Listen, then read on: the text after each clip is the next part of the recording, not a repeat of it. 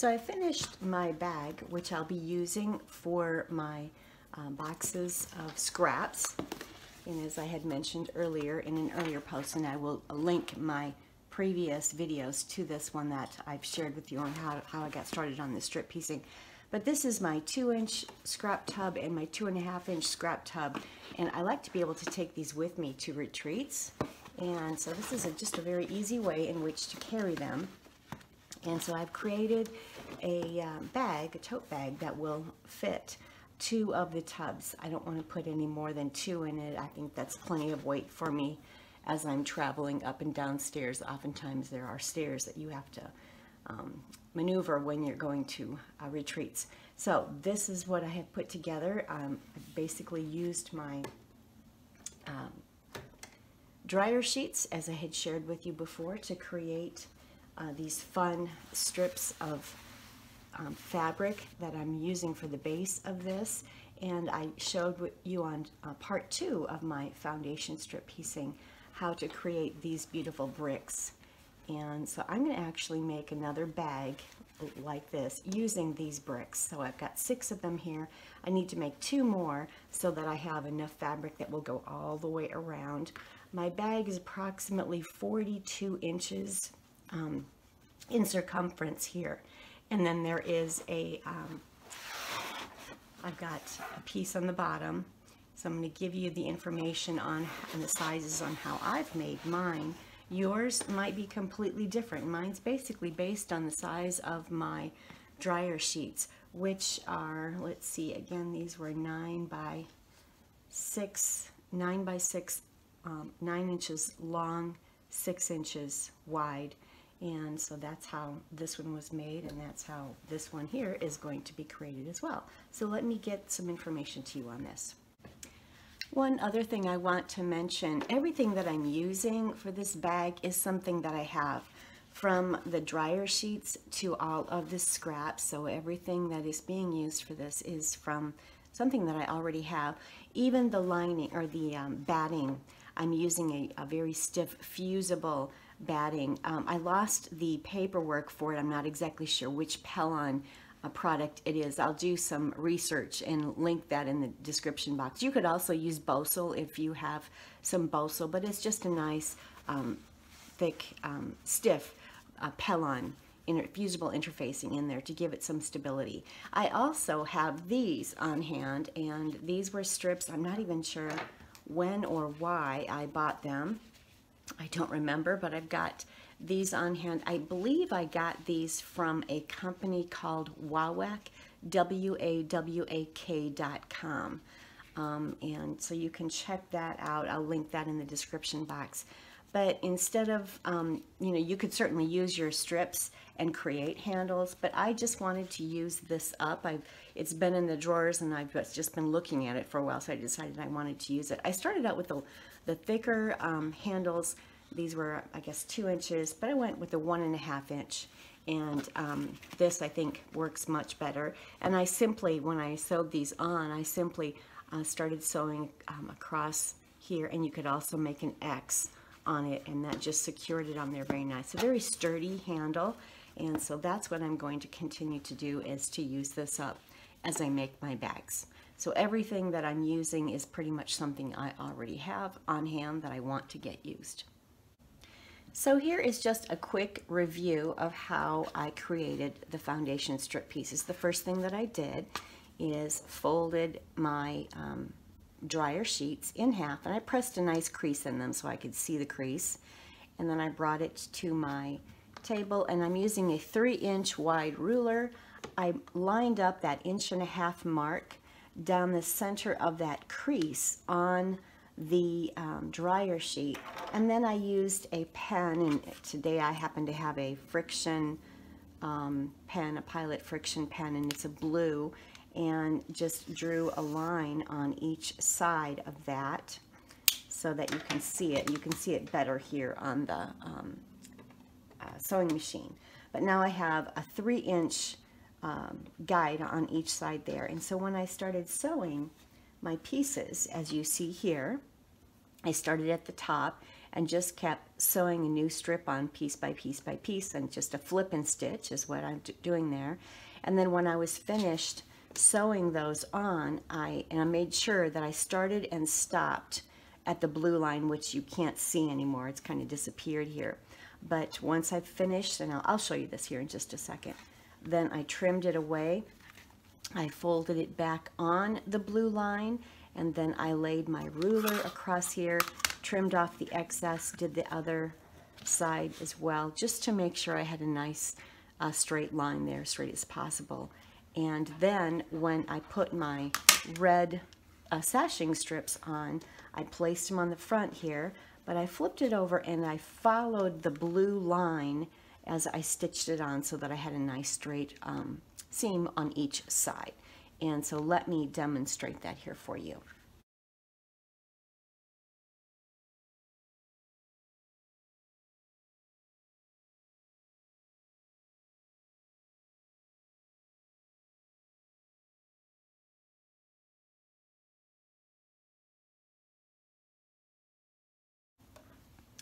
So what I'm doing here is trying to start and stop right on the blue line as closely as possible when I start stitching my seam allowance. I want to be, you might be a stitch or two off, but start and stop as closely as possible on that blue line with every strip that you add. That will just make it easier as you turn, fold this down, and press away or cut away the excess fabric.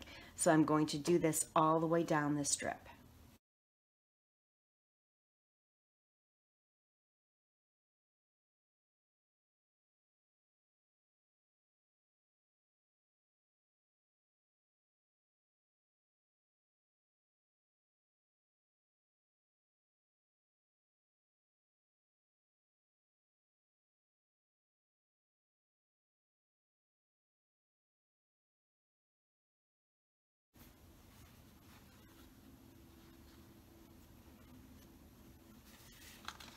So I've folded it on the blue line from the back side. I'm going to lay the ruler so that I can cut away the excess, leaving a 1/4 of an inch seam allowance of the fabric there. So there was one. I missed a little piece there. And here's the second side. I'm folding it down on the blue line. I'm going to lay it on the mat here. Line up my ruler so that I have a 1/4 of an inch seam allowance of fabric. There we go. Now I'm going to grab my red sashing. I am going to place those along the side, and then when I sew it, I'm going to turn it over and actually sew on the blue line so that I have a straight seam allowance with my sashing on the front.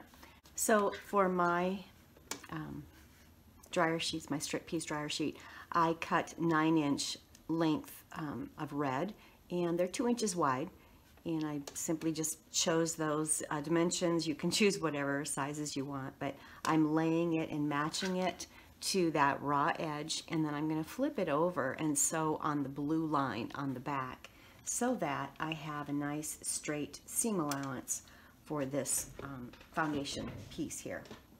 So let me get that sewn.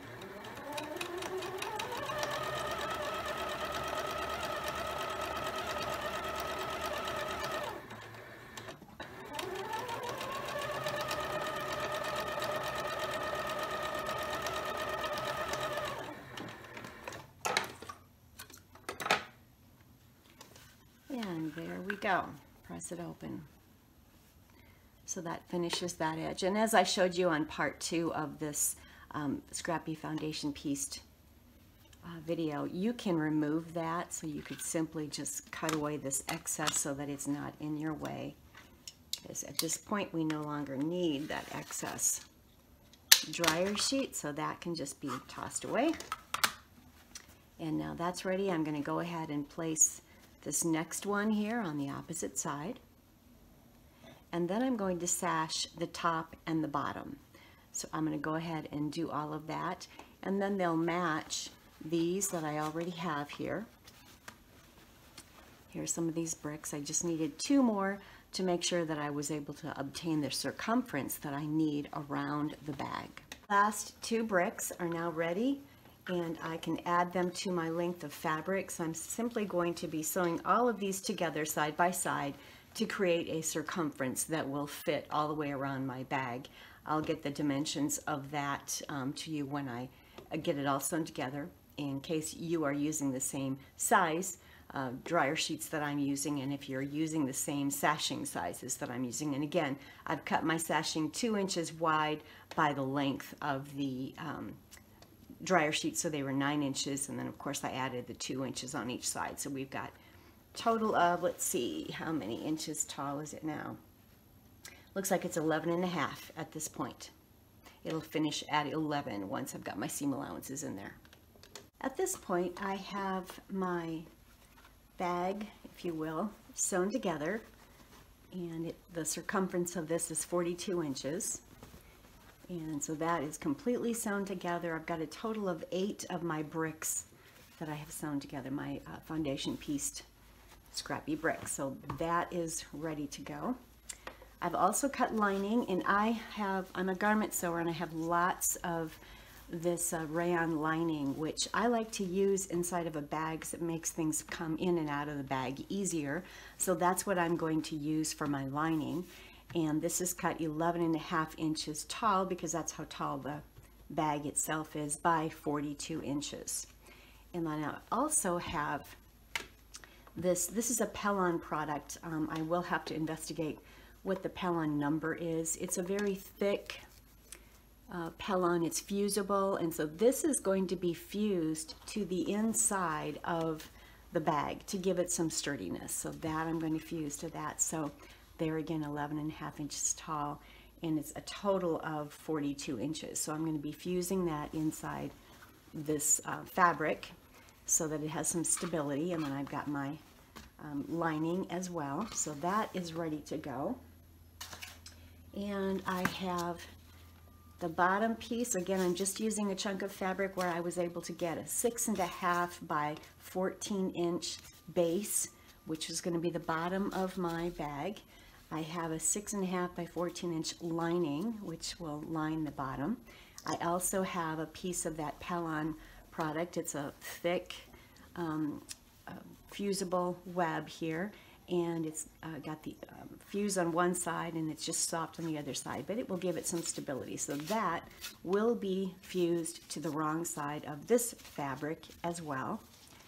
And I also have cut from a foam. I just got this at the dollar store, so I have a lot of this foam paper, if you will, and I cut a 14 inch by 6.5 inch piece of foam, and that will be the base for the bag, and it will just give it a little bit of sturdiness. This foam will slide into the bottom of the bag as we're constructing it, and you could, in fact I did on my other bag, I rounded the edges, and just take something that's round that you can hold up against there and draw a line. As you can see there, I've just rounded that off, and I'll cut it, and I'll do that on all 4 corners, and it just goes in there much nicer. So that's what I will do for that. Another thing I wanted to mention, I could have left this piece in one length and not completely sewn it in a circle at this point, and then just went ahead and fused my Pellon to it. But I actually have 2 pieces, because I just have pieces of this product downstairs in my storage, and so I wanted to go ahead and just cut 2 pieces, and I can simply just flip this inside out and fuse it to the back, to the wrong side of this. But you can certainly keep your bag open so that it's one long length, and then fuse your Pellon or your Bosal. Many of us have Bosal. That's something that you can also use to give this some sturdiness. What I did with my other bag is I did some basic quilting once I had this fused before I actually put the bag together. And I'll probably just do some basic quilting, some straight line stitching, maybe some straight line stitching around the sashing as well. Nothing fancy, but just something that will give it a little bit more sturdiness. So I will accomplish that, and I'll show you some of this in fast motion.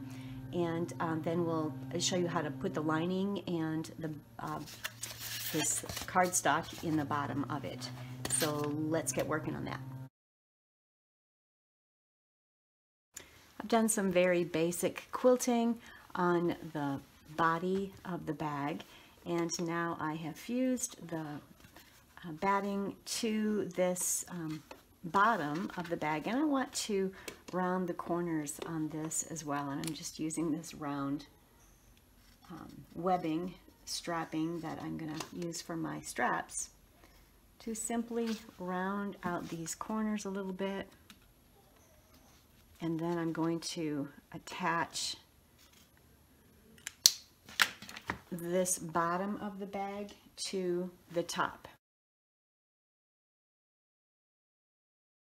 I'm going to turn my bag inside out, and then I am going to sew this bottom of the bag to the fabric itself, and I'm going to go ahead and pin. I'm going to find some center markings, and I'll pin those on both the bag itself as well as this. I'll mark the center markings of the length and the width with pins, and I'll match those pins, and then I'll continue to pin it all the way around and sew it. I have the top centers marked with pins, and the sides are marked, and I've also marked the base with pins. And now I'm going to put this together, wrong sides together, and I'm simply going to match up those pin units. If I can get rid of that extra one there. Come around to this side, match that up, come around here,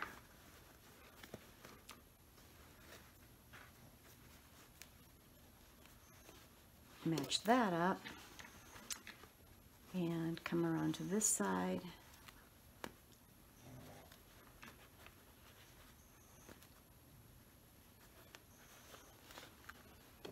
now I can pin it entirely all the way around and get it stitched together. Here I have pinned the bottom of the bag to the top of the bag, and I'm going to go ahead and sew about a 1/2 inch seam allowance all the way around, and I'll have the bottom of it attached to the bag. My lining is ready to go. I have it sewn so it's in a circumference of the circle. This is actually only going to be 40 inches in length, because once I quilted my bag, it did reduce it in circumference. So this is going to be a total of 40 inches around the bag. Here is my bottom lining, and I have curved the corners using that same technique. I do have creases lengthwise and crosswise, and then I'm going to attach this right sides together in the bottom. But you'll notice here I have 2 markings with the blue friction pen, and I want to make sure that I leave this open. I'm not going to sew that, because number one, I will turn the bag with that eventually with this opening. Plus I will also insert the poster board, the foamy poster board in there for my bag bottom. So I'm not going to sew the lining bottom from this point to this point. I will go ahead and attach this based upon the creases like I did with the lining, or with the bag itself. And I'll pin this, and I'll show you what I have. I have pinned the bag bottom lining to the bag lining itself, and it's ready to go here. So I've matched all the creases and made pins, or placed pins on those areas. I've also folded the excess fabric in folded creases in the corners, in each of the 4 corners, just to eat up any excess fabric from the bag that you might have. So that way the rest of the lining will lay nice and flat. You'll notice I've left open this area right here between the double pins. I've got some double pins there, and that is where I will start stitching, and I will go around and stop stitching. I'll make a back stitch there. This opening is where we will turn the bag inside out, and we'll also be attaching our poster, foam poster in there to keep the bag, to give the bag a little bit more sturdiness. So I'm going to go ahead and sew this, starting here, stopping there. I'm going to do about a 1/2 inch seam allowance all the way around, and I will turn it and I'll show this to you in just a minute.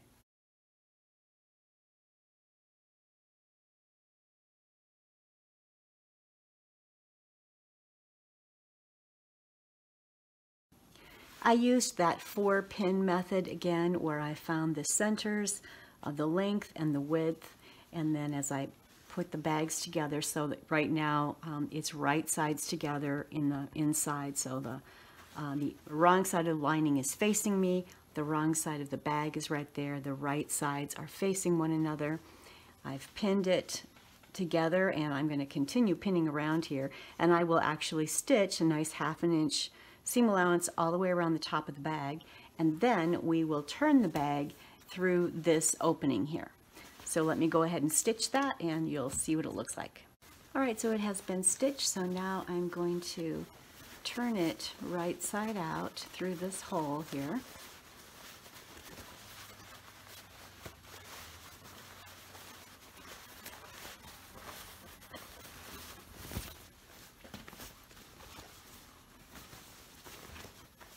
Let me fight with this a little bit, and I will be right back.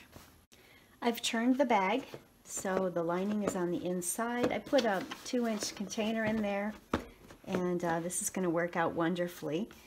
So the bag is ready now for me to go ahead and top stitch. I'm going to top stitch about 3/8 of an inch around the whole top of this bag, and then we will also need to insert the foam into the bag through the opening. So we'll do that next. So I have the top stitching done, and I've cut 21-inch lengths of this strapping or this webbing. To me, that seemed to be a good size for the handles on my other bag, so that's what I'm going to use for these. And I'll just find some matching points on here to attach them, and I'll simply sew each of them like this, and you can also sew across on it too. And let me bring it closer so you can see that. I'll pin it on there. I will stitch across, down, over, up, and you can also sew across in the center, and that will secure that on there beautifully. And of course, you can also make your straps from fabric. You don't have to use this. I am using this because I have it on hand and I want to use it up. I have them pinned. When you pin them, make sure that you don't twist these. They need to come straight across like this. That way you can grab the handles as you're working with it. Now, what I've done is I've made sure that I've pinned both pieces at the same location on the bag. And I brought it down. I see I need to move this one. This one's farther down on the bag than this one. I think I'm going to bring this one up just a little bit. I just eyeballed it, and then I'm going to go ahead again and stitch in a big square, and you could also do an X in the middle of that if you'd like to, just to give it some additional stability, but this does need to come up a little bit. There we go.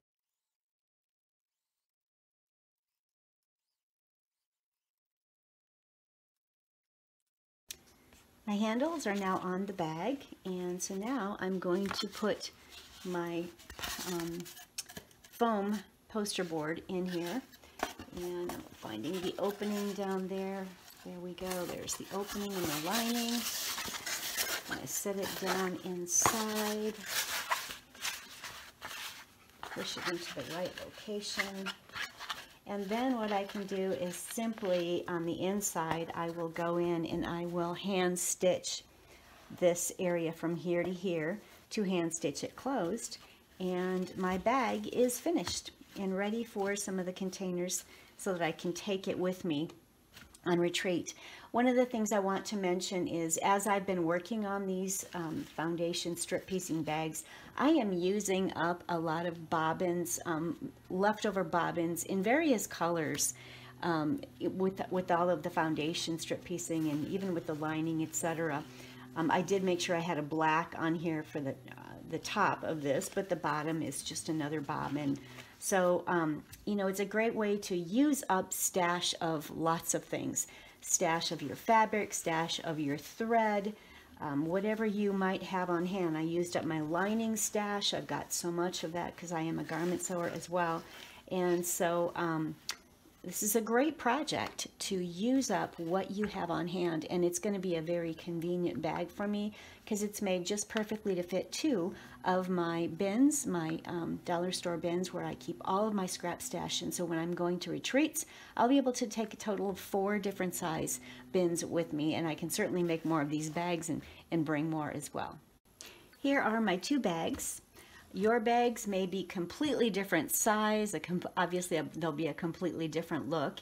Again, I'm using up scrap stash, whatever I had on hand. This red fabric that I used on this particular tote, this is actually a polyester blend. I'm not sure where I got this fabric. I received lots of donations, so I did want to use it up, not necessarily in a quilt, but I definitely went ahead and used it here in this bag, because I typically prefer to use a full 100% cotton in my quilts, but this was a poly blend, and it's fine for this particular bag. These are going to be very utilitarian bags that I will be able to use a lot when I go on retreats. We all love going on quilting retreats. So hopefully you've enjoyed this. You have gotten some ideas and some inspiration to use up not only your scraps, but your dryer sheets and any lining, and you can certainly use cotton lining. I went ahead and used my rayon lining because, as I mentioned, I have a lot of that on hand. You can use your webbing if you have it, or make up some fabric handles for your tote bag. But have fun, enjoy. I'd love to see projects that you've put together. I hope that you'll post them out on my Facebook page, Quilting with Lori, and go to my Scrap Up Your Stash group page and join there. And please post photos of some bags that you're putting together, or some of the foundation piecing that you're doing, or the scrappy blocks that you're doing. I look forward to seeing that. Don't forget to like and subscribe. That really does help my channel to grow. I appreciate your doing that. And comment below, and please share the videos with your friends and Quilt Guild members. And so have a happy week, and we will see you this next week. So this was part 3 of my foundation scrappy strip piecing. I will be doing a part 4 as well, using some of my used dryer sheets, my scraps, and I was inspired by an old antique quilt that I had seen, which is done in long strips of fabric, and they're using vines and flowers in the strip foundation method. So I'm going to be using these dryer sheets. So if you have used dryer sheets, hold on to those. I've got some more projects in mind, so stay tuned. Probably next week I'll have that video put up on my YouTube channel. So until then, happy quilting. See you next time.